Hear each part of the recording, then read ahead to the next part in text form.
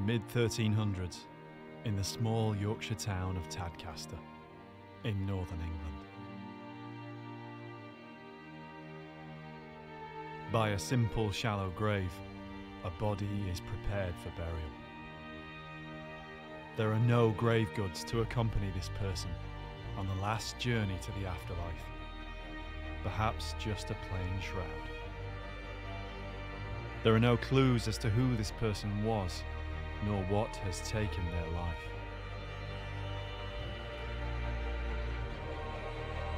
Now a team of archaeologists investigate.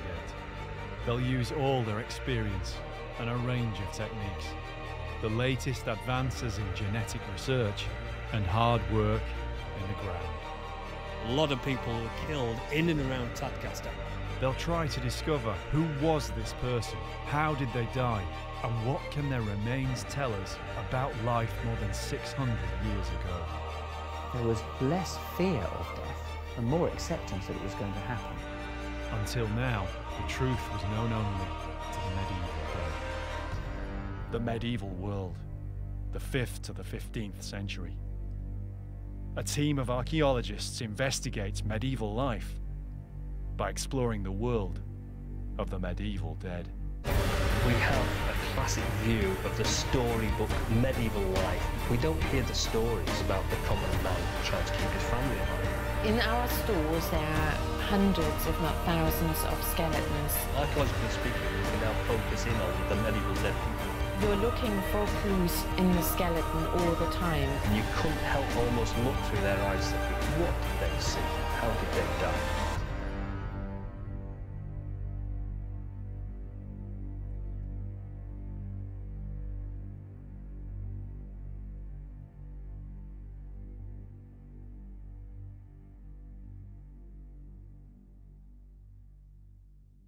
The 7th year after it began, it came to England, and first began in the towns and ports joining on the sea coasts.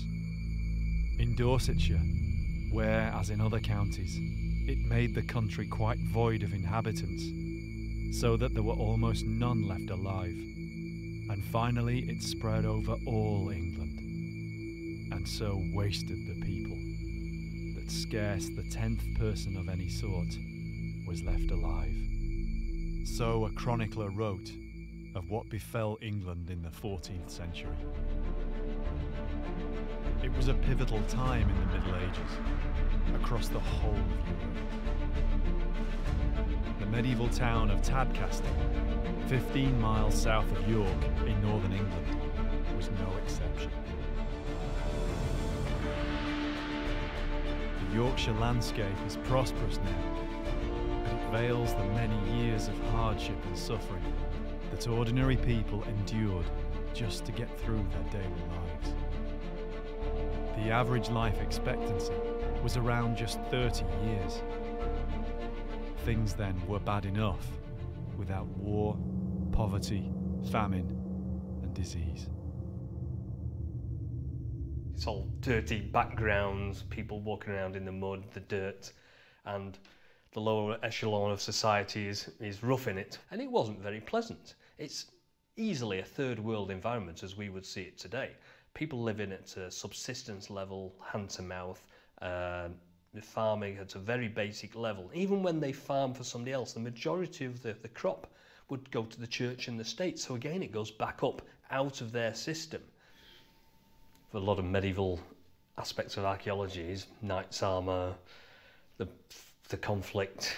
Rather than focusing at the top end of society, we can now focus on the bottom end of society, the people who lived and worked on the land at a very, very basic level. We can do scientific analysis on their skeletal remains, on their teeth, to find out where they were born, where they were brought up, and what sort of food they ate. And so at a subsistence level, we can now record that, and we can see exactly how they lived and what they went through, and sometimes even how they died. The medieval dead still exist.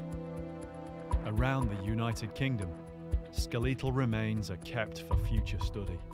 In our stores in England, there are hundreds, if not thousands, of skeletons that have not been analysed yet. Many of them were excavated in the 60s and 70s. Some are still even unwashed, but these skeletons still warrant analysis.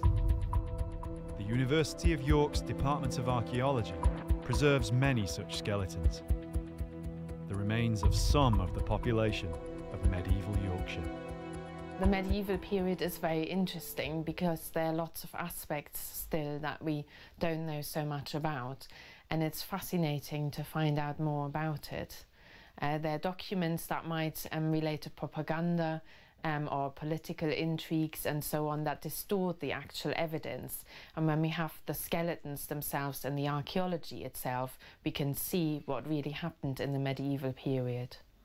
I think the general public is surprised that there's still so much to be left to be discovered about the medieval period. People relate to other people, so the medieval skeletons are very fascinating to the general public. In the medieval period, you see very different diseases that you might then compared to the post-medieval period or the early medieval period or the Roman period. You try to think about the social context, whether they were from a richer side or a less well-off side, and then you try to look for patterns, whether there was malnutrition at the side if it was a poorer side, or whether they were all very tall people on a wealthier side. So you try to put the skeleton straight away into its archaeological context.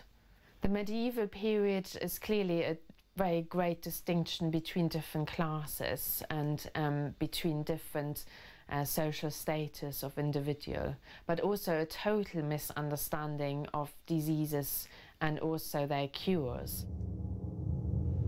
Marlin is often called in to carry out analysis on bones found at the many archaeological sites in and around York and all over the UK. Her work entails establishing all the facts she can about an individual who lived hundreds of years ago, from the bones they leave behind. I'm an osteoarchaeologist, and what we do is we visually analyse the skeleton. So we determine the age, the sex, the living height, and any diseases the person suffered from or any injuries they suffered from. It's usually not possible to tell the cause of death. And then there are specialists who undertake biomolecular studies of human skeletons, and they can determine much more about the diet of the person by undertaking destructive analysis of the teeth and bones. And they can also often tell where an individual comes from through isotope analysis. Among the breakthroughs in biomolecular research is DNA analysis. This is revolutionising osteoarchaeology, unlocking whole new areas of potential for the study of skeletal material. In future, there will be this new generation DNA analysis, which are called SNPs, where you can determine the eye colour, the hair colour, whether somebody had a coffee allergy, and where almost exactly somebody came from. But that's something in the future that we can do with these assemblages that are still stored in British museums. Most of the skeletons she analyses come from sites where the archaeology is already understood, often as part of a batch of several sets of remains from a recognised burial context, such as a conventional cemetery. But sometimes there's a skeleton that carries with it a little more mystery. Tadcaster has seen centuries of conflict. A castle once stood here from the days of the Normans, though it was a ruin for most of the medieval period. Not far from the town's main church, the site has lain for centuries as waste ground. Raids from the north, battles in the Middle Ages, and the English Civil War have all left their mark on the area. While the Castle Hill site has remained empty and largely free from modern building. Few people ever realised, though, that it was a place of death and decay. Simon Richardson was just a boy here when one school holiday he heard that a grim discovery had been made in the garden at Castle Hill. It sparked in him a lifelong passion for history and archaeology. When I was 11 years old, I asked the landowner, or the homeowner, if I could have a look around the garden. People said this undulating landscape was a Roman castle, but it wasn't a Roman castle. Even at 11 years old, I knew it was a Motte and Bailey from around the period of the Norman conquest. The chap who had the garden, he let me look around. I came back a few more times. One particular day, he showed me some photographs. And they were talking 1975, I was 11. My eyes must have lit up. There were photographs of skeletons which had been excavated from his garden, just over here in fact. And I missed the excavation by a few months. And it turns out he found a bone whilst digging a small vegetable patch. It went to the police and then to the coroner, and they decided that there were human remains. It was a bone from the arm. The remains they'd found were very, very old. They investigated a few areas within the garden, and I think they turned up about 12 individuals. I remember one specific photograph, and it was of a skull, and it had a rhomboid hole in the side of its head, which is like sort of a squat diamond shape. So it was all very, very interesting, and I came for quite a number of years, and I found a large amount of pottery, mainly medieval, but quite a bit of Roman. But I also found some musket balls, which had been eroding out of the slope on the Motte over there, and they were from the Battle of Tadcaster, which was 1643. As Simon's enthusiasm for archaeology grew, he kept going back to Castle Hill to help where he could, as the local historical society explored the site. But then almost 2 decades went by, and after a change in ownership, Simon found the site little resembled the place he knew from childhood. Quite some number of years later, I came back to the garden, and I was totally taken aback by what I saw. The garden was completely overgrown. I was asked to come down and clear the grounds. It was a huge task, and it took some weeks. One of the first things I did was remove a large hemlock plant, which is a very poisonous plant, which had grown just to the other side of the yew tree there. So just at a fairly shallow depth, I got under the roots, and my spade just caught on something which I thought was a stone, but it turned out to be a skull. It was a completely unexpected find, and it left Simon wanting to find out more. There was no evidence as to when the body had been buried, though there was one possible clue as to the individual's fate: a small trauma mark on the skull.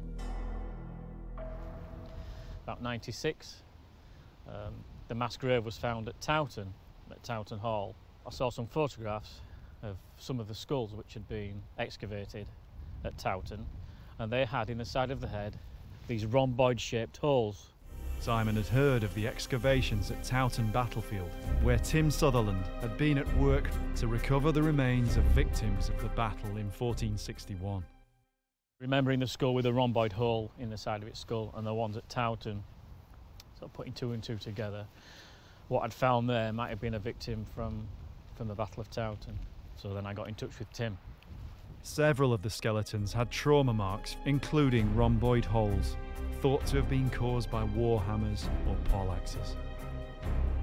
Could the skull belong to a combatant who'd fled the battle during the rout and was killed or died of wounds at Tadcaster? In 2009, Tim and Simon carried out an excavation on the spot where Simon had found the skull. They unearthed the rest of the skeleton and several more partial skeletons. It seemed as if the site had been used as a cemetery, yet intriguingly, this was outside the bounds of the nearby medieval churchyard. It wasn't straightforward though. Many of the remains were less than ideally preserved. When we carried out the excavation, we came down onto several skeletons, but they're all very fragmentary or in not very good condition. And then we came down on this one skeleton that was in good condition, and there was more of it showing than the others. And so we thought, right, it was quite a robust person. The bone was in really good condition, so we thought, right, this is the one that we'll try to find out more about. And so we fully excavated it and recorded it and pulled it out of the ground, and we thought, right, this hopefully will be a good enough sample to represent the other skeletons that we found in the whole of the site. Recording data about the location, orientation and potential age of the burial was vital if clues were to be gathered that could help explain the strange burial. We're assuming that this one skeleton is representative of everybody in this cemetery because it's in a strange location. It's in the middle of a medieval castle that was falling into ruins, and there was a cemetery, a perfectly good cemetery, just down the hill that they should have really been using. So why weren't they using that? And also, some people are buried face down, some people are buried face up. Most of them are east-west, but they all seem to be in little groups, as if they've been rushed. The burials have been rushed. So there's something very unusual going on. Was it possible that the grave was conflict-related, like the one at Towton? Tim needed to consider the many layers of history affecting Tadcaster to try and understand the confusing nature of the archaeology at Castle Hill. We have an anomaly that we have skeletons in the ground, and we thought it'd be easy enough. We excavated them. Usually we can date them by the associated pottery or whatever, and therefore you can apply a period, and then you can hypothesise that they were killed in a civil war, or they were Romans or whatever, or Vikings. And then what happened was that the context they were in was completely undecipherable. And so what we needed to fix them, anchored down to a period, was a dating mechanism. That's really clear, doesn't it? Well, that was, yeah, we couldn't even walk over there, could we? There are all big trees on there, they've all gone. It's really opened it up. Yeah, look at that. Several years after the excavation, Simon and Tim returned to Castle Hill. The site has changed a lot since they were here, just as it's done throughout its history, over hundreds of years. You remember when we first came in here, that tree, half of it was brambles. almost covered in brambles, wasn't it? Yeah. Between that tree and that tree, there was hardly any space at all. And right out here, and About an inch thick, weren't there was they? a huge, huge big brambles, and also the big rabbit warren underneath.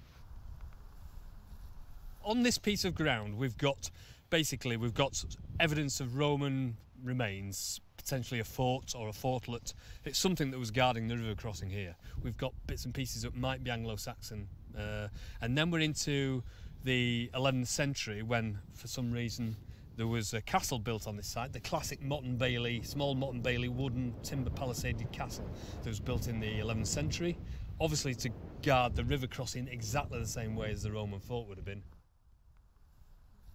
The medieval castle was only in existence for about 100 years.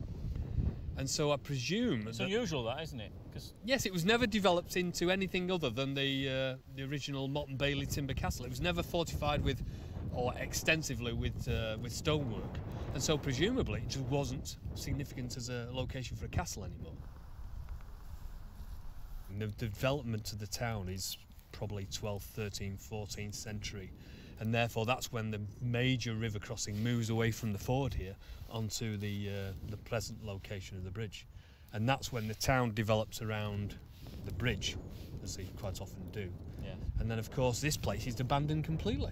And there's nothing here then for a significant number of years, possibly even until the English Civil War, when it was refortified to a certain degree. We know that because it was obviously fought over. Yeah. And then it looks like it was abandoned completely until the 18th century, or the late 17th, 18th century, when they built the house. And then of course they turned it into formal gardens.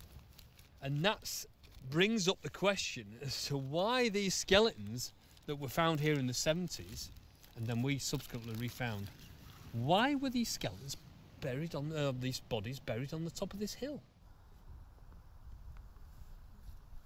Are they Roman? Are they Anglo-Saxon? Are they Norman? Are they post-Roman? Are they English Civil War, for example? Are they people that died during one of the sieges of Tadcaster? Or are they significantly later? And we need to know that.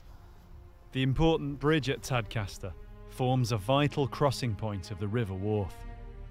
Historically, its position has held significant strategic importance. This means the town has been no stranger to war over the centuries, particularly in the medieval period. Tim had to consider a number of possibilities, to support the idea that the skeleton might have been the result of conflict. In the early 14th century, the Scottish leader William Wallace led attacks into England, and many were killed during his raids on the York area. It's not commonly known that the Scots travelled this far south and succeeded in creating a lot of damage, but they did. They moved further south than this, and there were conflicts in and around, this area, and it's known that there was conflict when the Scots invaded in the early 1300s down here. But the most significant military event in the Tadcaster area for hundreds of years dated to the 15th century, more than 150 years after Wallace.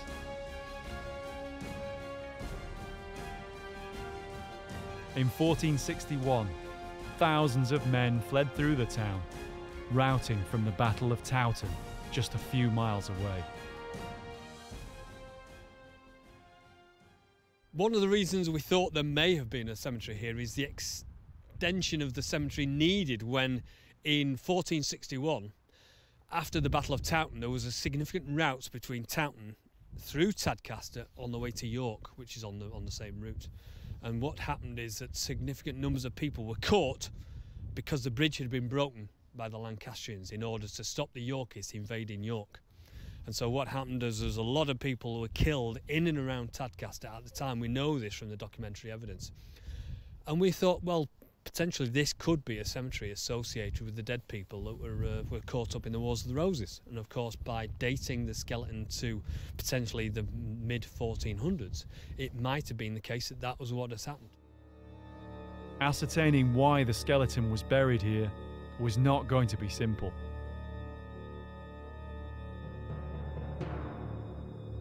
It wasn't even clear what sex it was. Detailed analysis was needed.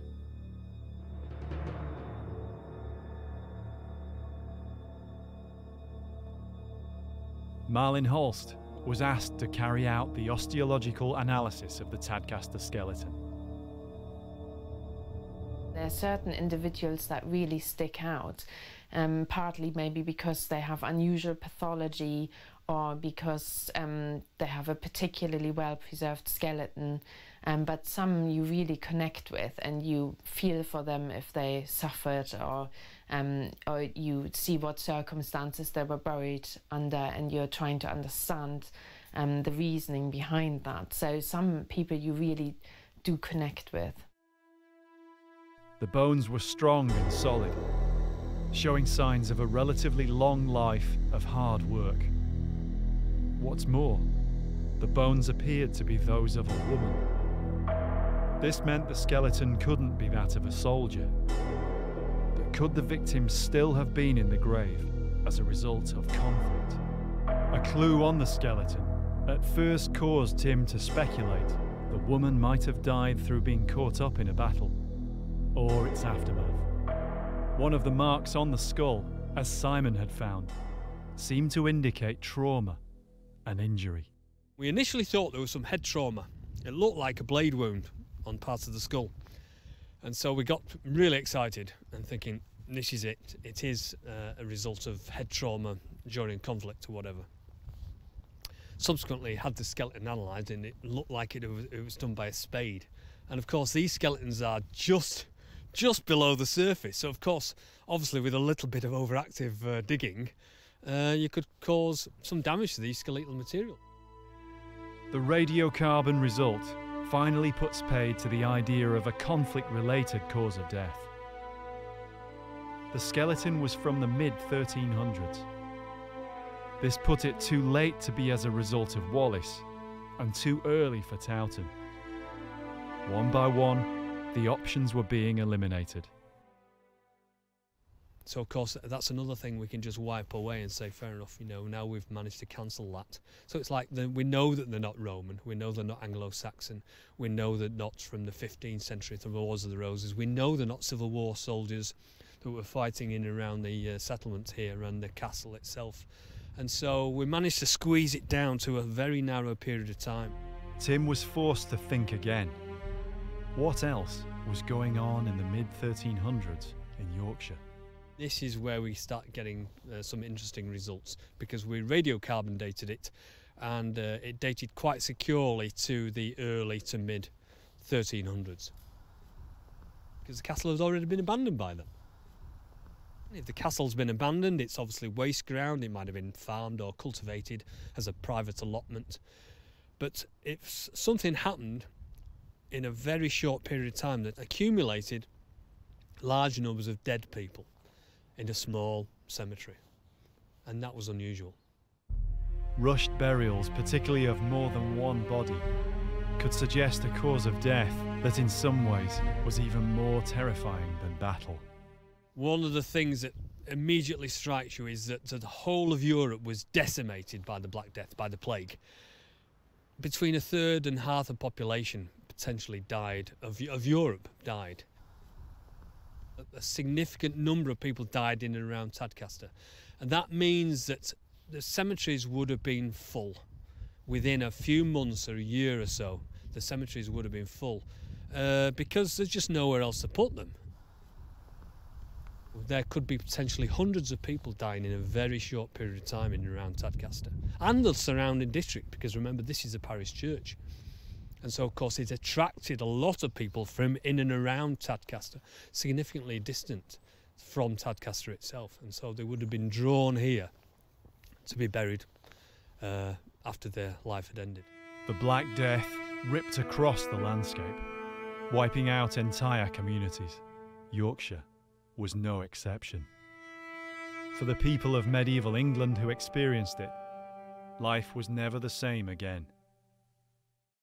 Piers Mitchell lectures in biological anthropology at the University of Cambridge. He's studied how what we now know as bubonic plague spread throughout medieval Europe. There are certain epidemic diseases like bubonic plague that many people would have never experienced until the epidemic swept through. And then virtually everyone would have been exposed to it, and a proportion of people would have died. For example, in the Black Death in 1348, perhaps 50–60% of people seem to have died in Europe. Coping with such catastrophic losses must have been traumatic for the survivors, who had to rebuild their lives.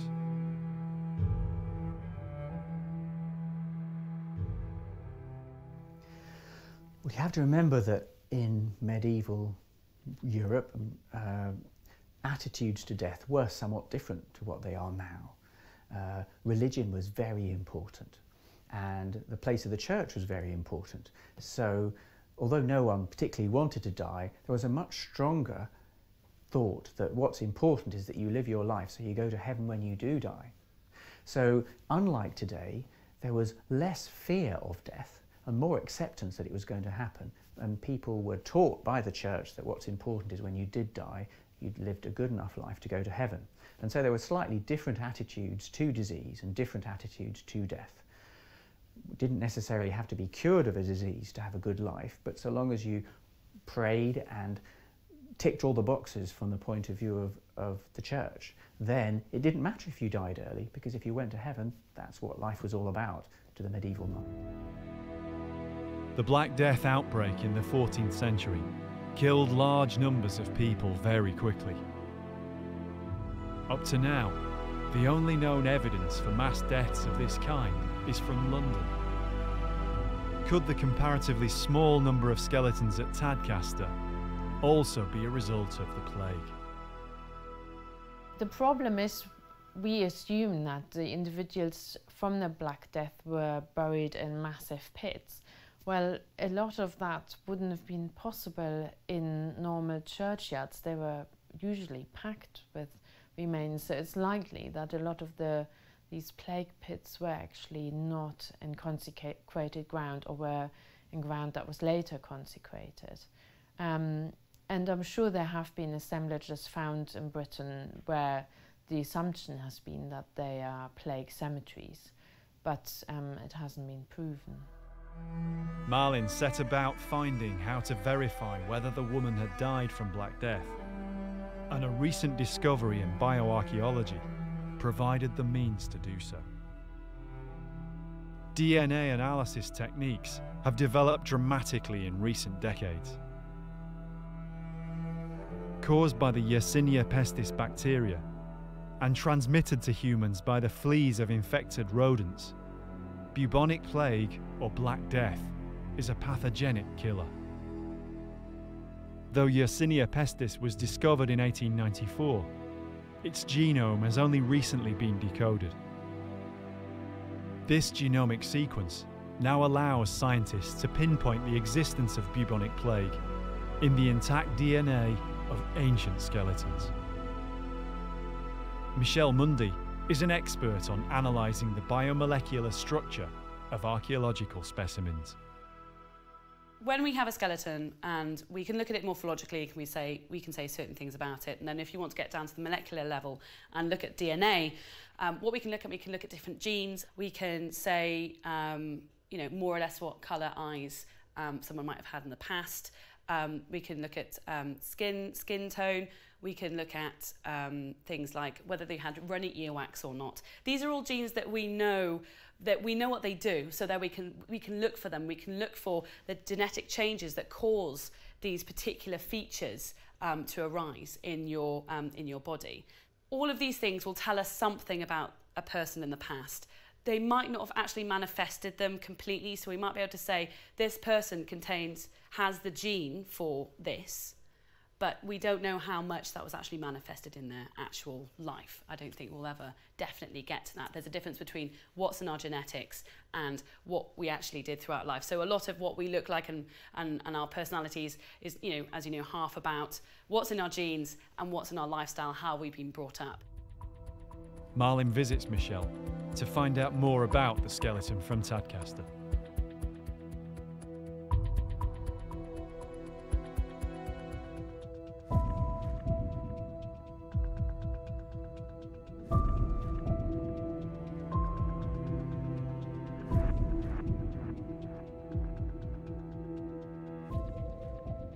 It would be interesting to see whether this skeleton actually is related in any way, or the mass grave is related in any way to the Black Death. What's inside is what we're actually going to be sampling, which is the dental pulp, which is right in the centre of the tooth. So what the specialists will do when they actually have the tooth, they'll probably cut it all longitudinally down the middle and scrape out with a small dental implement the pulp that's inside and use that for the DNA.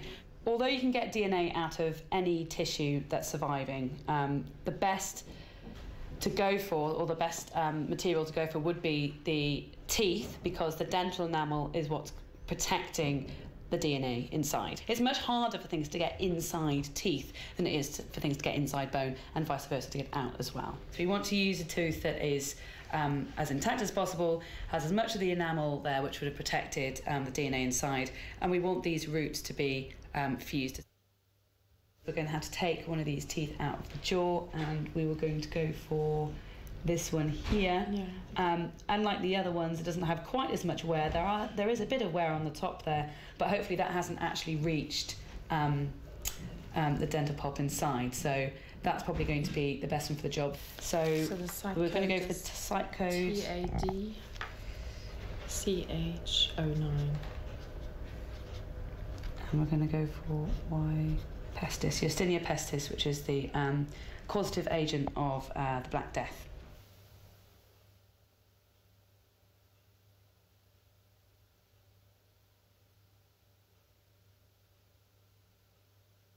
The trouble with plague is that it kills you too quickly for your skeleton to react to it. So we'll need to use DNA, because you won't be able to look at a skeleton and say, we think this person's died of plague. Whereas you can look at a skeleton and say, we think this person might have been suffering from tuberculosis or leprosy and those sorts of ailments. We can look at the skeleton for that, because they are long-term diseases where your bone, often, they might have had it for a long time, and in which case your bone has actually reacted to the disease. Plague, no chance. Well, the DNA analysis would be very, very interesting in terms of whether we can tell whether this individual did suffer from the plague, because, as Michelle has said, this is something that we just cannot do from the osteological analysis of the skeleton. Did the woman die as a result of plague? As the plague spread across Europe, it had a great effect on the structure of society. Entire cultures had to adapt quickly to enormous losses in their working population.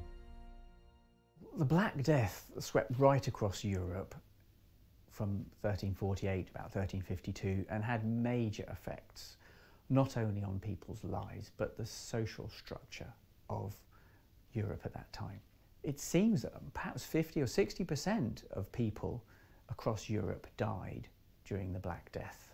Firstly, it would have profound effects on the genetics of medieval Europeans. If you think there's something different about the 60% that died and the 40% that didn't. So it's quite likely to have significantly affected our gene pool now, so that we may be better able to resist certain kinds of infectious disease because those of us that couldn't cope with the Black Death had our genes removed from society. Secondly, it had significant effects upon the population number. A lot of the poor had to rely on the little work that was available. They were attached to the land. They couldn't move about and live where they wanted to. A lot of them had to live where their hut was, and they had to give a lot of their income on work for a particular landowner or noble. When you have 60% of workmen die, then you suddenly have this bizarre position where there's a shortage of labour and people can move around because the landowner next door is prepared to pay you to go and work for him. And people could move to towns and get work there because all the labourers were dead. And so suddenly people weren't tied to the land anymore. They weren't semi-slaves to the nobility. And we have a complete breakdown and change in the way people saw the ability to advance themselves, to move around the country and to change their career path. So in many different ways, the Black Death had a major effect on both Britain and the rest of Europe, so that we find life in the 12th and 13th century is very different to the late 14th and 15th century. Societal changes like this help pinpoint events such as plague in the historical record, even though until very recently there was no way to identify archaeological evidence. Now the DNA results are in, and Tim has exciting news. But just before we've done the research, somebody finds the DNA of the Yersinia pestis. And so obviously not to utilise that would have been crazy. So we asked them, and it tentatively looks as though it's evidence of the plague, which is unbelievable. And it's very unusual, I believe, because to find a plague cemetery that's not either a mass grave or somewhere very urban like London, for example, where they found huge burial pits from huge plague pits. But to find what looks like almost a normal cemetery with evidence of the plague in it is fantastic. And so it leads on to other things. You know, what can we say about this cemetery? What can we find out about the plague that's not evidence in a mass plague pit, for example? And so it's really good news for us. We've answered the main question. It does look like it's a plague cemetery. That ties in with the date really nicely. It also explains why they're where they are in an old abandoned castle. And so in terms of the remit of why we're doing the research, we've got a result. It's been fantastic. The presence of Yersinia pestis in the DNA of the skeleton from Tadcaster is extremely interesting, because we are only just starting to be able to even detect the DNA for Yersinia pestis. The genome for Yersinia pestis has only just been found about a year and a half ago. So this is very new stuff. We can never normally tell how people died unless it was a traumatic death, for example, a skull injury or something like that. So it's very rare that we can say what a person's cause of death is. And in this case, of course, we also can't say Yersinia pestis or the plague was definitely the cause, but it's very likely. If she suffered from the plague, then it's likely that that was the cause of death. So would this explain the burials at Tadcaster, in the remains of the castle, away from consecrated ground? The problem of having to bury sudden large numbers of dead would have given the people of Tadcaster a serious problem.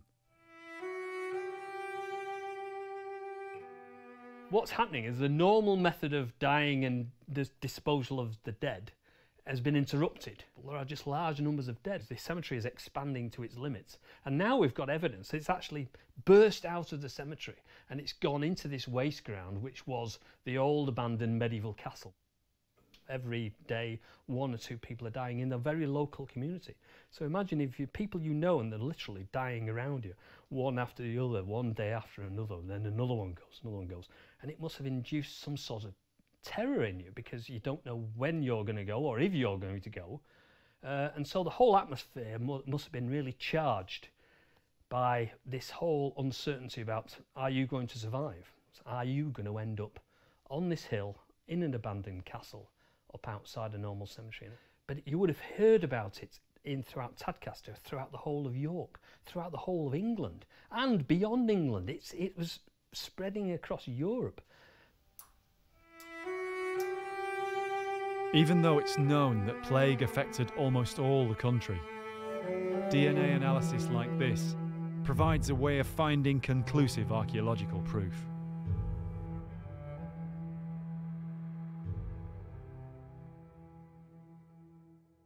There's only really one known plague cemetery in Britain, and that's Smithfield in London, where it was always suspected that actually these were plague victims, and the individuals are buried in large pits. So it could have also been another disease, but that was proven very recently that these appear to have had the plague. So this is really only the second individual or the second assemblage from Britain where this has been proven, so it's very exciting. And the excavation only uncovered a couple of skeletons, and only one of those was lifted, so we don't really know the extent of the grave or the number of skeletons, but it's possible that this is a plague pit and there are many skeletons there. Many questions have been answered about the life and death of a woman buried in a shallow grave with a few other individuals over 6.5 centuries ago. For Simon Richardson, it's decades since his childhood interest and enthusiasm for archaeology set him on the way to discovering the skull at Castle Hill. I suppose this garden's played a bit of an important part in my life because, you know, finding what I found here, I mean, this is just some of the examples of the pottery I was finding in the flower beds. I suppose you could say this handful of pottery got me where I am today. I'm fortunate enough to work on battlefields and other medieval sites around Britain and Europe, so I have a lot to be thankful for.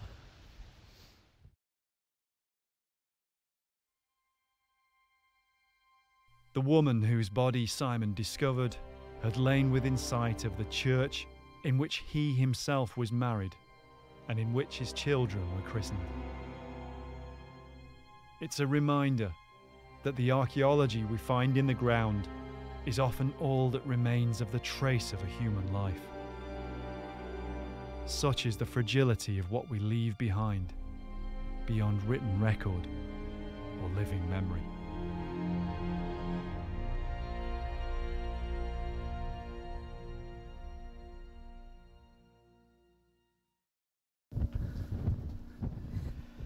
Wow!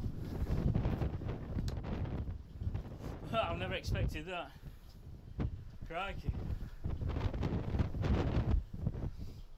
I've lived in Tadcaster over 40 years and I've never expected to see it like this.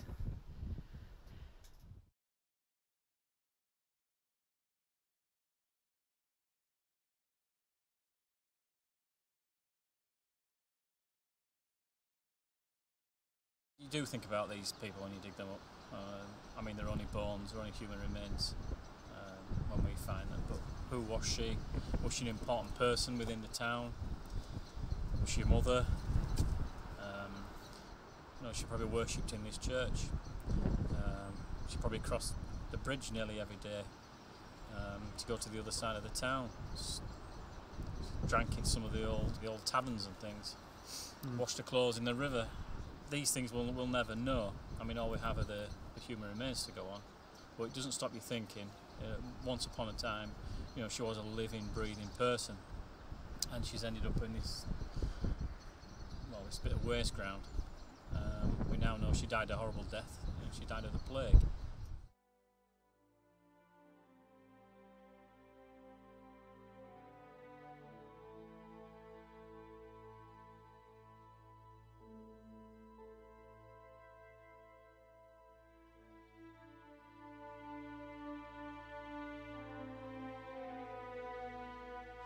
If I had knocked on the door all those years ago, when I was 11 years old, she'd probably still be laid dead there in the ground, undiscovered, forgotten about.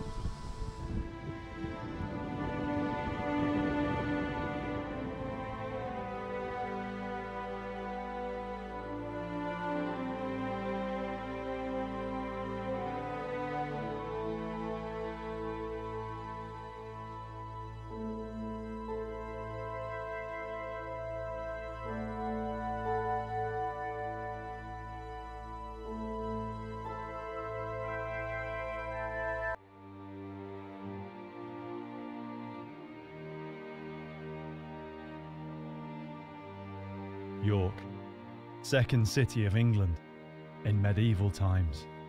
Daily life is hard enough without the ever-present shadow that stalks all members of society, from kings to beggars. Centuries before the discovery of penicillin, people go about their lives knowing that only church or meagre charity will be their help if they fall prey to the spectre of disease.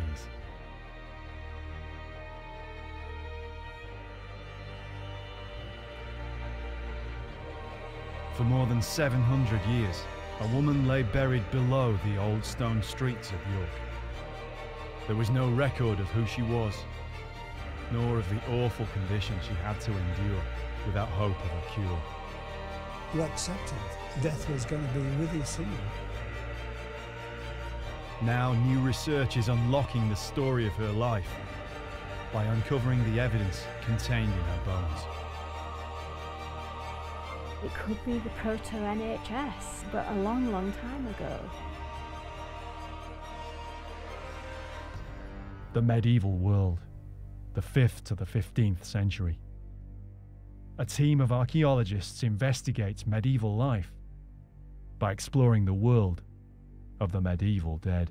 We have a classic view of the storybook medieval life. We don't hear the stories about the common man trying to keep his family alive. In our stores there are hundreds, if not thousands, of skeletons. Archaeologically speaking, we can now focus in on the medieval dead people. You're looking for clues in the skeleton all the time. And you couldn't help almost look through their eyes thinking, what did they see? How did they die?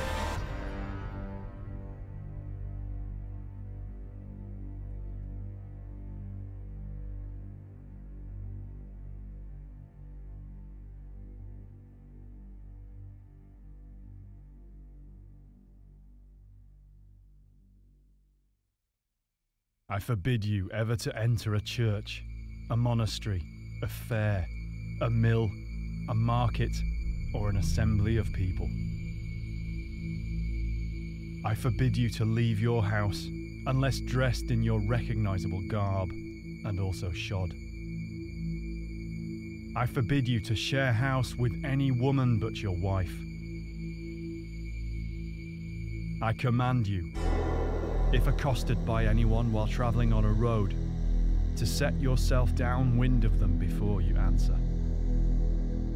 I forbid you to enter any narrow passage, lest a passerby bump into you. I forbid you, wherever you go, to touch the rim or the rope of a well without donning your gloves. I forbid you to touch any child or give them anything. I forbid you to drink or eat from any vessel but your own. The words of the Mass of Separation, thought by some to have been spoken by medieval churchmen to sufferers of leprosy.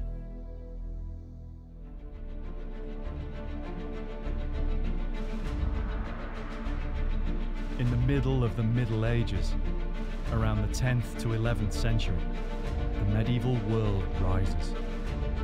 As the Dark Ages are gradually left behind, the rate of change within societies gathers momentum. Across Europe and the Near East, societies experience huge change. Birth rates increase and populations grow. Migration between countries increases, and within countries, migration from the land to urban areas. Towns and cities grow to accommodate vast new populations. And more people brings more problems such as overcrowding, poverty, war. As if the everyday folk of the medieval world didn't have enough hazards to contemplate, it's a time of expansion too for mankind's greatest enemy, disease. It's an age still several centuries before the discovery of bacteria and penicillin. In cramped towns and remote rural areas alike, sanitation and hygiene were misunderstood or completely absent. The 15th century Dutch cleric Erasmus knew how filthy were the houses of most people. Floors are laid with white clay and are covered with rushes, occasionally renewed, but so imperfectly that the bottom layer is left undisturbed, sometimes for 20 years. Harbouring expectoration, vomiting, the leakage of dogs and men, ale droppings, scraps of fish, and other abominations not fit to be mentioned. Conditions were perfect for bacteria and the spread of infection. Disease had no equal in the misery it could inflict. There were no defences against it, no inoculations, no cures. By our standards today, it's inconceivable the people of medieval England endured such living conditions. Did they have a really pleasant life, live a life of luxury, eat the right foods, have a really pleasant, rich lifestyle? Or did they suffer some of the most horrendous diseases known to man? Leprosy, syphilis, things that really affected them and even took the evidence with them to the grave. And so looking at the skeleton, you can see them and say, that was not a nice way to live or to die. Archaeologists now recognise that much can be learned from the study of disease. Its effects are locked away in the archaeological record, in the skeletal remains of the population of the Middle Ages, the medieval dead.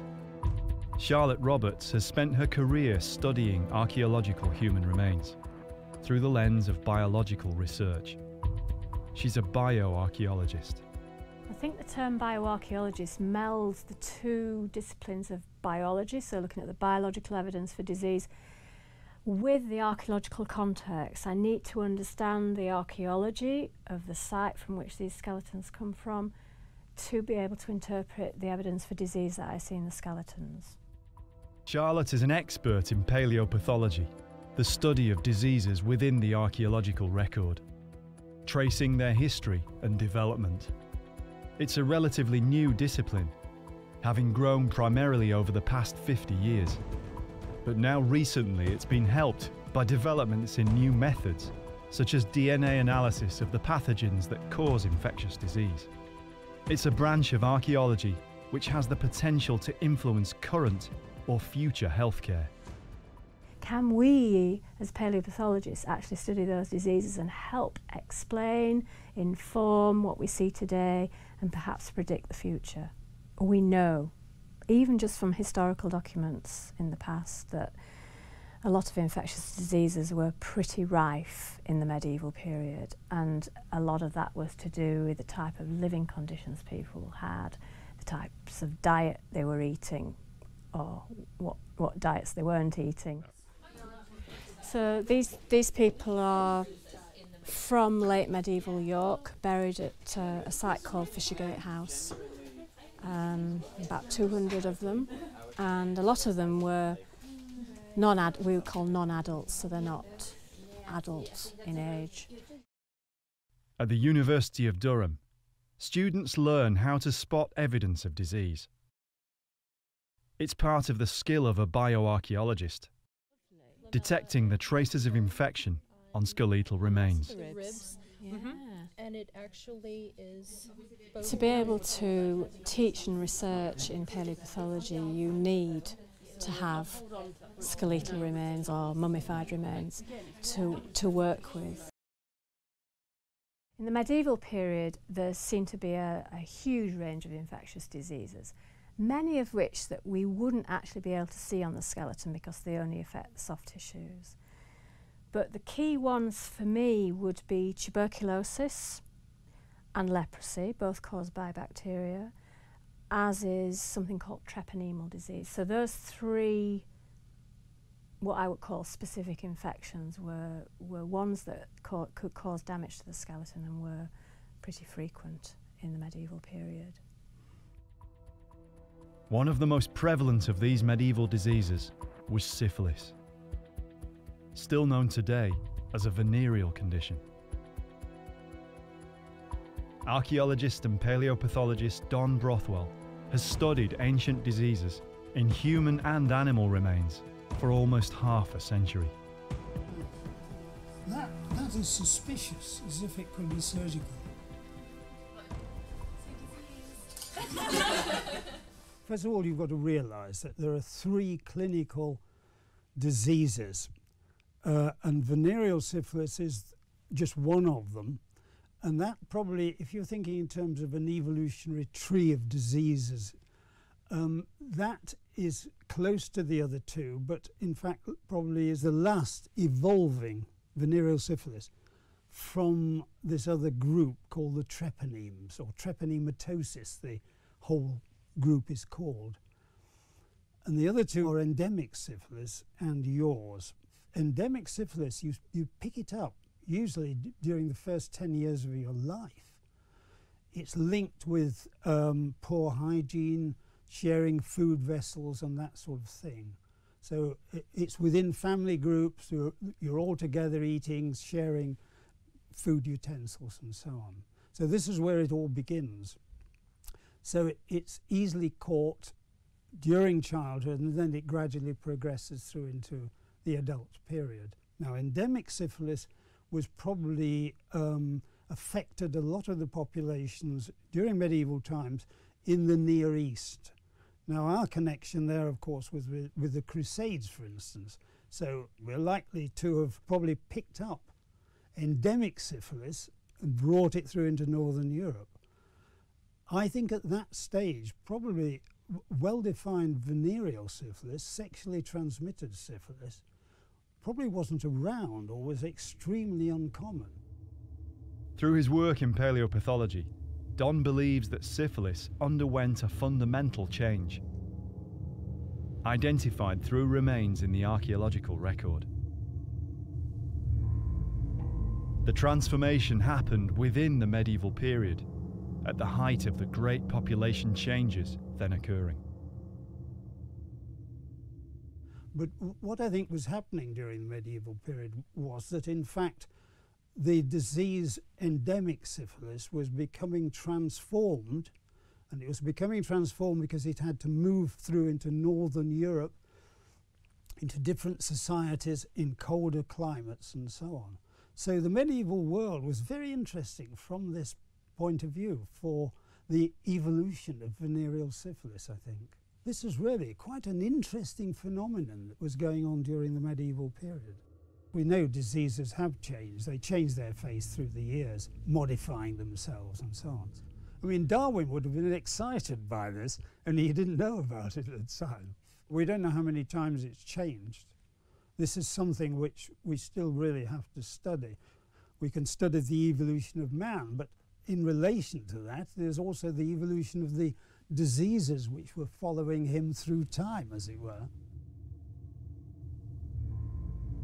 The work of paleopathologists is being aided as more skeletal remains become available for study. Less stigma is attached now than in previous eras to excavating Christian burials from the medieval period and even later. Now, in terms of numbers of bones or skeletons, let's just take England. or Britain. Now we're excavating more Christian burial grounds, and that's why they're beginning to turn up in more numbers. So we have now quite a few cemeteries, either earlier medieval or later medieval. One of the most notorious diseases of the medieval period still carries with it today the stigma of uncleanliness and decay. It was a terrible condition to endure in medieval times, though it was, and still is, one made worse for sufferers by the plethora of myths, superstitions, and inaccuracies which surround it. The Bible did nothing to alleviate this. One myth about leprosy is that it's described in the Bible, and unfortunately that myth has led to the continued stigmatisation of people with leprosy today. But it is believed now that the word in the Bible that people have used as indicating leprosy was a mistranslation of a Hebrew word, which basically means skin diseases, impurity, but not leprosy specifically. Misrepresentations like this mean leprosy is still generally regarded as being incurable. Another myth is that leprosy is incurable, but it is curable with antibiotics. And in fact, the treatment's been free since 1995. So if people can get access to the treatment, then they can be cured. So leprosy is curable, but people call it the living death. By modern standards, it's a serious but curable infection. Leprosy is a bacterial infection, so caused by bacteria. The bacteria ends up in the lungs, usually from someone with leprosy coughing and sneezing over someone else, and then they inhale the droplets containing the bacteria. So it establishes itself in the lungs, and then potentially it will spread to other parts of the body. The bacteria affects the bones of the face, mainly the architecture of the nasal area. It can also affect the nervous system, the sensory nerves, motor nerves, and the autonomic nervous system. Sufferers lose their sense of feeling, leading to damage to the fingers and toes going unnoticed and becoming ulcerated and infected, which can then spread to the bones.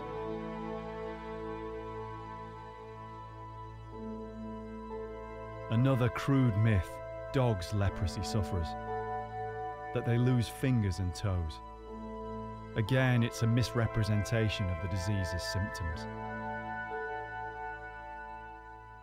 When the infection affecting the hands and feet, or the hand and foot bones, gets established, the fingers and toes are affected and they tend to absorb. So the ends of the fingers and toes absorb and the fingers and toes get shorter and shorter and shorter.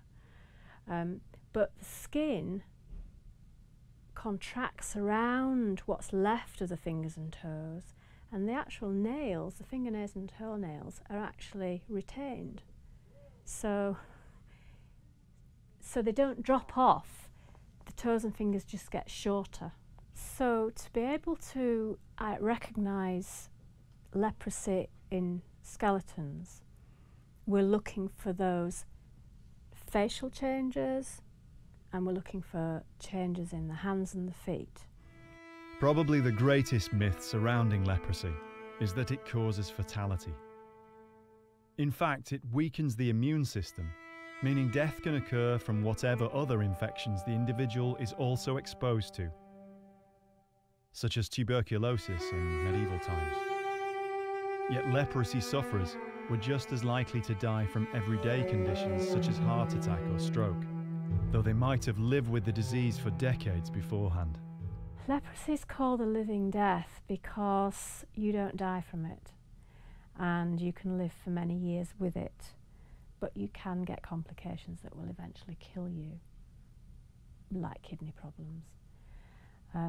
But I think the living death phrase attached to leprosy has perhaps come through history, and I'm not entirely certain that that would have been the case for everyone in the medieval period, feeling that it was the living death. Is it possible that medieval people had a more pragmatic, accepting view of leprosy than up to now we've given them credit for? Our perceptions today of leprosy are influenced by 19th century attitudes, when sufferers were banished to remote places like condemned criminals, known as leper colonies. So when we come to the 19th century and the treatment of people with leprosy, then we see a lot of islands being used for segregation of people with leprosy. Robben Island off the south coast of South Africa was where people were sent with leprosy. Spinalonga, the island off the side of Crete in Greece, and Molokai in Hawaii.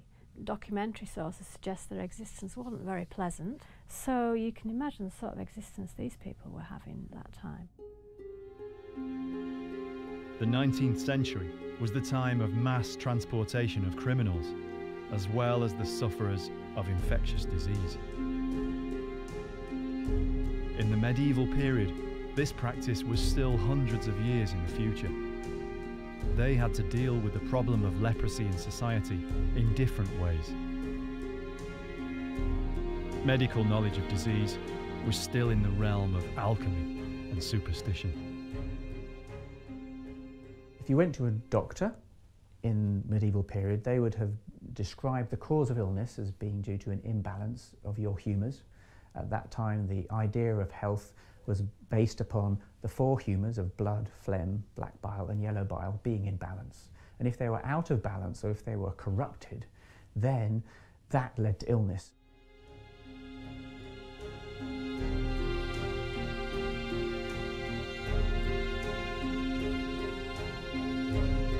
Piers Mitchell is a consultant doctor and bioarchaeologist. He's studied the principles on which medieval medicine was taught and administered.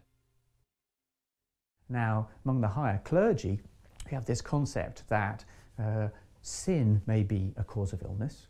In the 13th century, for example, the Fourth Lateran Council specifically states that before a doctor should treat a sick patient, they should have abolition of their sins, because certain diseases will not get better, regardless of how good a doctor is, unless God forgives the sins that caused it. Most people who fell ill in the medieval period would just be looked after by their family until they got better or died.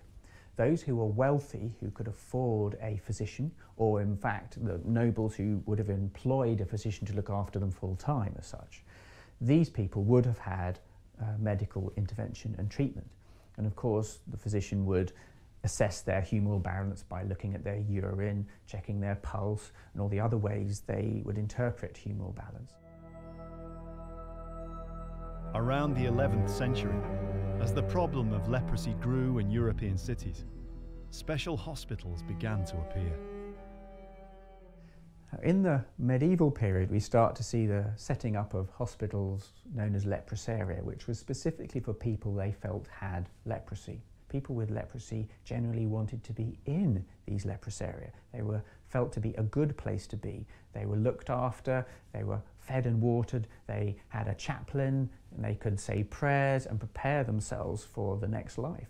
And they often saw having leprosy as a way of making penance for their sins, so that they already had been cleansed of their sins, so that they were in a better position to get into heaven. Leprosaria were places where, by relative standards, a genuine humanist approach was adopted, rather than being places to hide away unsightly or undesirable elements of society.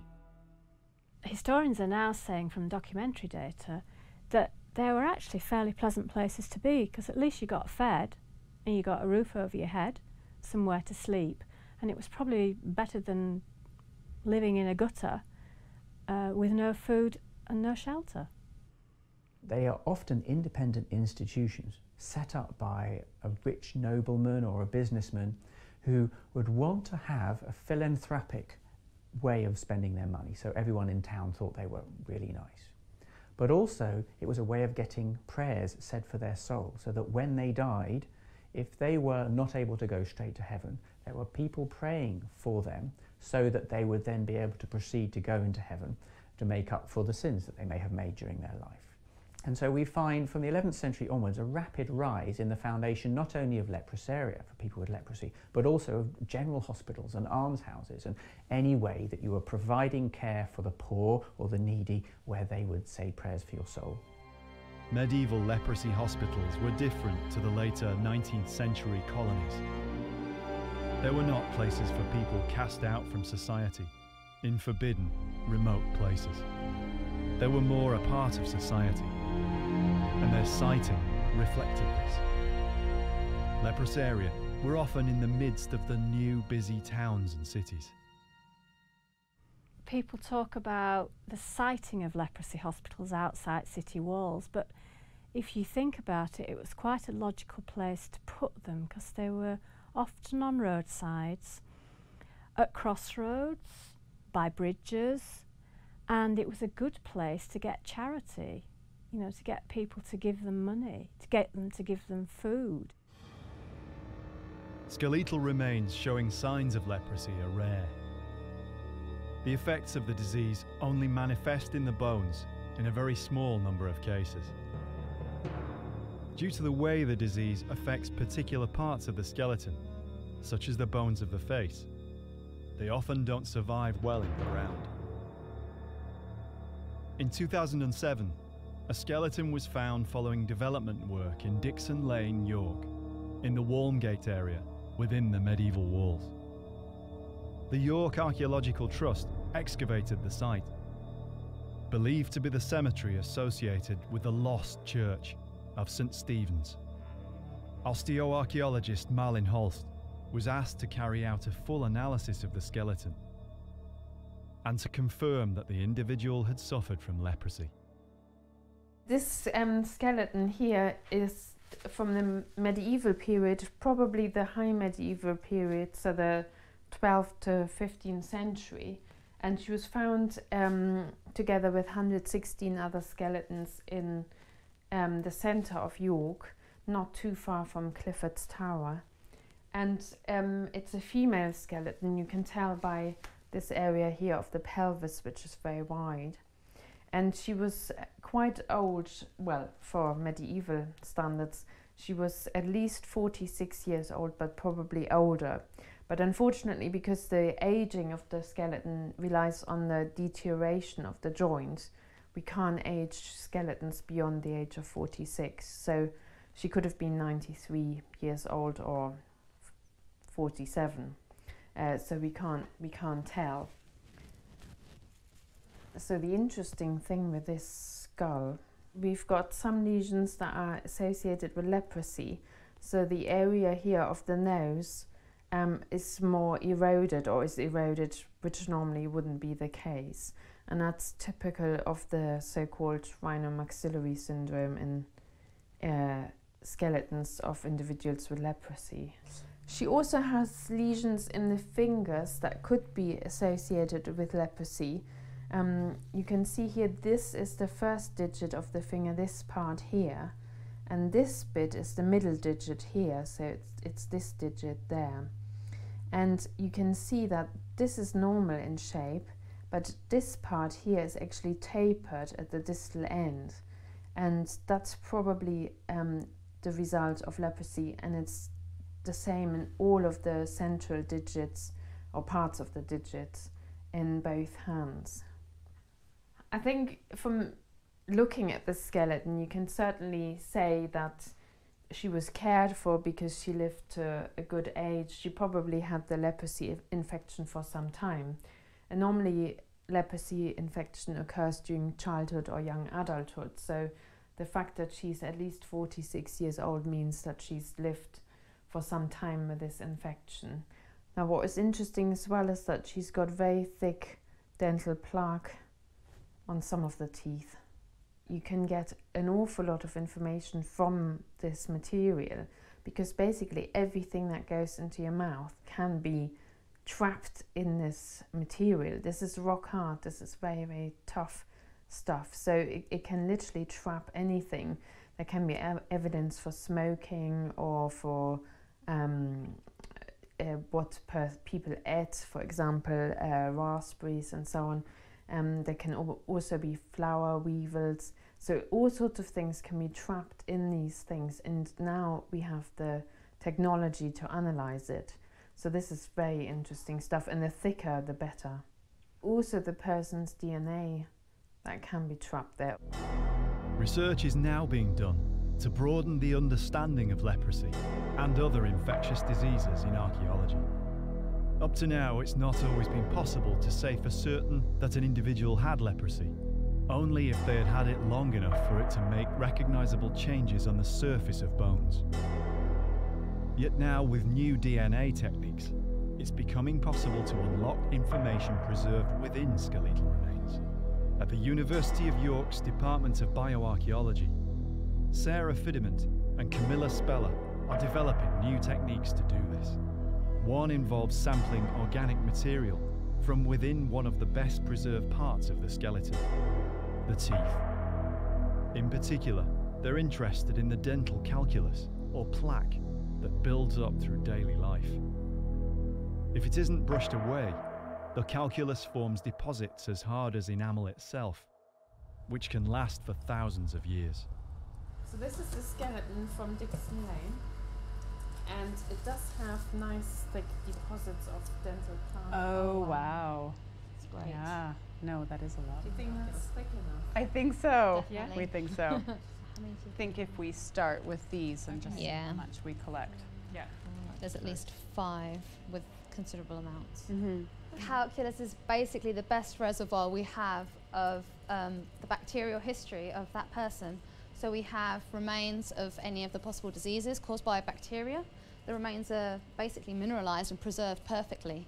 So we're managing to get really good information both from DNA and proteins. So it's an invaluable source, really.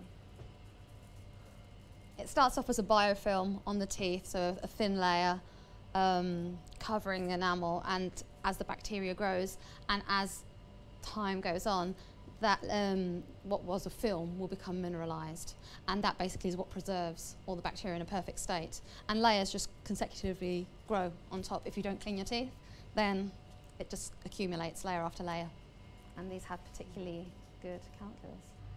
Seems a shame that the dentist comes along now and scrapes off all our calculus. You know, we pay them so much to remove it. We hope to do 2 different analyses on it, or 3.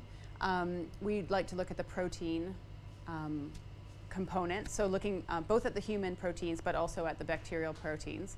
We're going to do DNA analysis on it and amplify the bacterial DNA of all the different bacterial species that are in there, and hopefully we'll be catching the microbacterium that causes leprosy, so Mycobacterium leprae. And so we're looking specifically at this skeleton to see if we can reconstruct the ancient genome of Mycobacterium leprae, so we can see what leprosy, the genetic makeup of leprosy in the past, and compare it to today. Yeah. We're just only discovering really what a rich reservoir calculus is for these bacteria. And so this is one of the first applications, is to look beyond oral bacteria and now look at other maybe systemic diseases.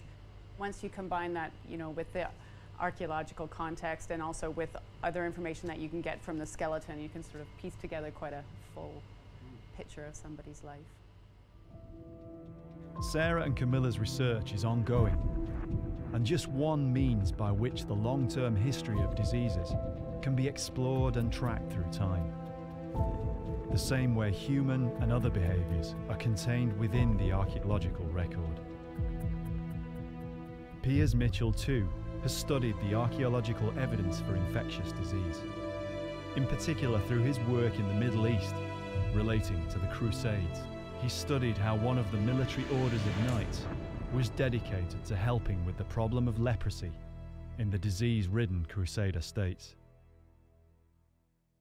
The Order of St. Lazarus was a Latin, European-style monastic order that was actually set up in the early 12th century in the Middle East as a result of the Crusades. It started off as a medical order where people with leprosy would be looked after by healthy people who were often pilgrims who came out to the East and decided to settle By the 1140s, the Order of St. Lazarus expanded, so it didn't just have this leprous area outside Jerusalem. It set up one in Acre, and it set up a number of other leprous areas in Caesarea and so on, other places in the Kingdom of Jerusalem and the other Frankish states. We find them expanding so that the leprous area that had been built in as independent institutions in Europe were then donated by people who couldn't really afford to run them anymore and given to the Order of St. Lazarus. So it was then their job to look after them. What we find is over time, when knights and crusaders either developed leprosy or developed leprosy in Europe but wanted to spend the rest of their life doing something what they felt was really important, they could join the Order of St. Lazarus, so that we find that by the 13th century, the Order of St. Lazarus has a significant military component where they fight with the army of the King of Jerusalem, and the Knights of the Order of St. Lazarus would fight in their own component as part of the King's army. But they do tend to have had a reputation of rarely coming back. So while it may be that they deliberately wanted to fight to the death because they felt if you're going to die fighting the enemies of Christendom, then that may well have meant that you would then go straight to heaven from their views on what happened after death. But a number of battles in the 1240s and 1250s, we find that either all the members of the Order of St. Lazarus that took part died, or only a few returned alive. Within decades, the Order's influence extended from the Holy Land in the east to England. In England, there were about perhaps 320 leprous area built altogether during the medieval period, and only 8 of them were part of the Order of St. Lazarus. So you can see how the majority of leprous area were still independent institutions paid for and run by towns or by the nobility. So far as is known, the Order of St. Lazarus operated no hospitals in the city of York, yet Charlotte Roberts believes the woman from Dixon Lane could still have received treatment in the city. She's come to the University of York's Department of Archaeology at King's Manor. Her aim is to find out what she can about medieval York's leprosy hospitals and whether there's a link between any of them and the Dixon Lane burial site. Marlin Holst knows the city's archaeological sites. She's carried out osteological analysis on many of the skeletons from them. I did a little bit of research trying to find out how many leprous area there were in York in the medieval period. There was quite an early one in the 12th century, St. Nicholas. Right, yeah. I think you found that one, haven't you? Yes, Yeah. that was excavated by the York Archaeological Trust. The records that remain seem to indicate that the city's leprous area were places where people in need who did not necessarily have leprosy could also receive shelter. I noticed in the documentary evidence for this hospital that both people with leprosy and also the poor were admitted to this hospital. Oh, right. Yeah.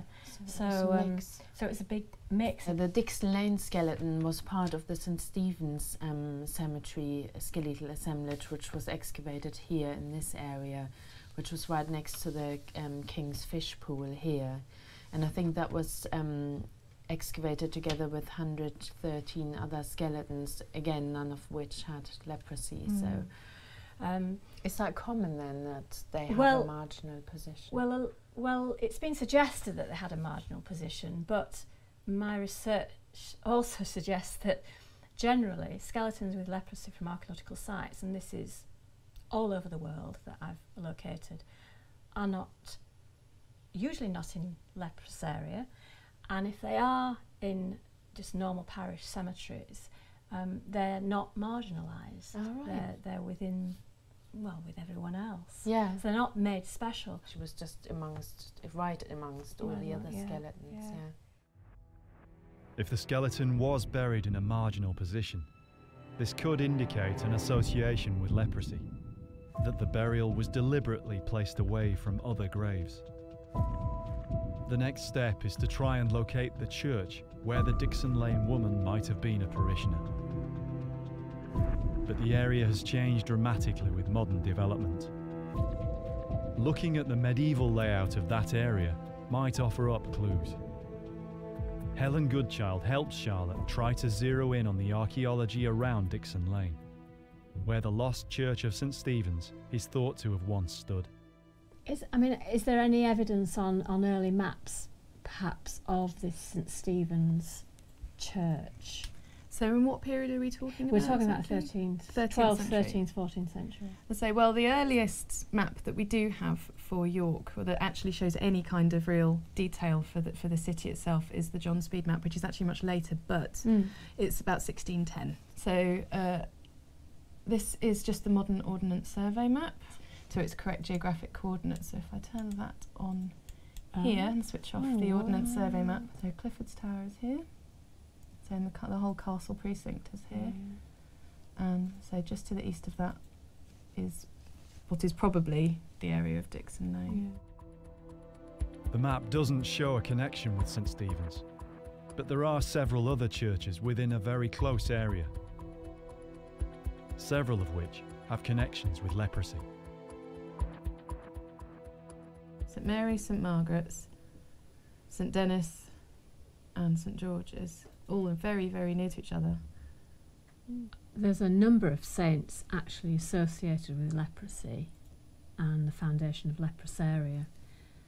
George is one of them, but also Giles, Mary Magdalene. There's probably a dozen saints associated with leprosy. Yeah, it is interesting that St George's Church is actually located very close to where we think St Stephen's was and where this lady with leprosy was buried. But what that tells us. Disease was almost impossible to avoid for everyday people in the Middle Ages. So much so that this influenced attitudes towards life and death. Now, infectious diseases in the medieval period were clearly feared. We hear of people that ran away from epidemics, so we know that they wanted to live. They didn't all want to die. But we do also know that attitudes to disease in the medieval period were fairly tolerant of death. They understood that death happened. They didn't all expect to live to a ripe old age. Until relatively recent times, the last 100 or 2 years, your life expectancy was low. So around earlier populations, medieval and prehistoric and so on, they were seeing people dead and gone, their parents, by 30, 40 years of age. And that we can't understand nowadays. We can't really get a feel for that. That life was short for them all. They didn't see many old folk around. Old in the sense of, 80, 90, 100 years of age. A few would, make it, but very few. I think we don't realise how much people of those days were, accepted. Life was short and tough. If you got a serious condition, you accepted death was going to be with you soon.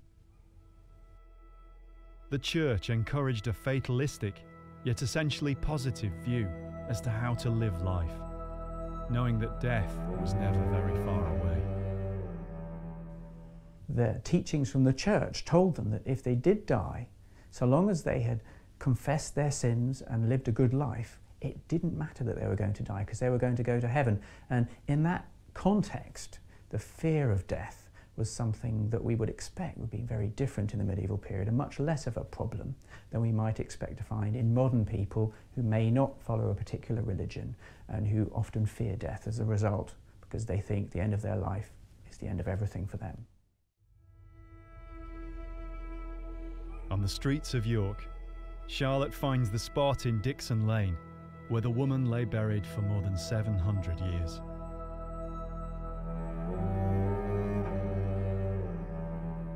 So this is Dixon Lane, where the St Stephen's Church was and where the cemetery was excavated, obviously in advance of these new buildings here. And it's where the lady with leprosy was found. Whether there was actually any hospital nearby where this person had access to treatment is another matter. But she was buried in the normal parish cemetery. But she had bone changes of leprosy. Whether she'd actually been diagnosed with leprosy is another matter. But I would suggest that she was probably accepted in the community as part of that community and was buried in their community churchyard. Perhaps she was a valued member of the community, even though she may have been recognised as having this infectious disease. It will never be known if the woman buried at Dixon Lane received special care for her leprosy. Yet where she lay was in consecrated ground, in the heart of a city parish, within a short walk of a church whose patron saint was connected with sufferers from that terrible disease. Hers was no exile's burial. She lay at the heart of a community that seems likely to have regarded her plight, at the very least, with compassion. She suffered from one of the worst diseases in human history, and yet she wasn't sent away to die in a closed colony. She was buried in the heart of the society in which she lived, and of which she was a part. To some degree, they are still here because we still have access to them. Sometimes when they develop a cemetery and they have to clear it, the people have to come up. And us, as distasteful as some people might find it, sometimes it's a necessity. Sometimes these people are found by accident, the skeletons. And we have to do them a service by allowing them to tell us their story.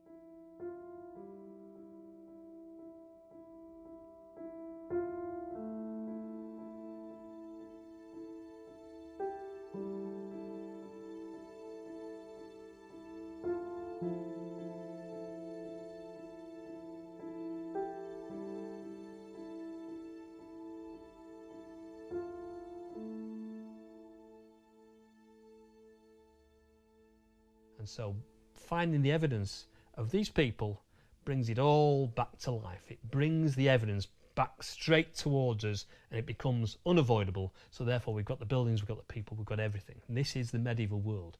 And it's a privilege to be able to study it.